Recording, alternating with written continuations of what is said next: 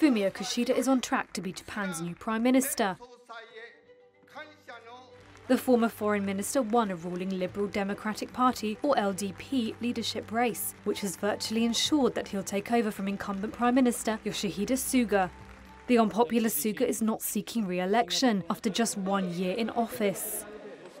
Kishida defeated former Defence and Foreign Minister Taro Kono, seen as an outspoken maverick, in a second-round runoff vote.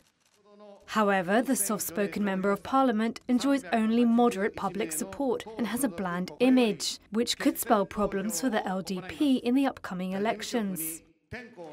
Kishida's victory is unlikely to trigger a huge shift in policies, as Japan seeks to cope with an assertive China and to revive an economy hit by the global health crisis.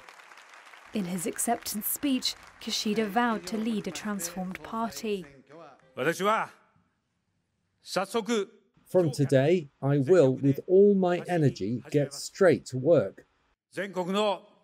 Party members around the country and members of Parliament, please work with me.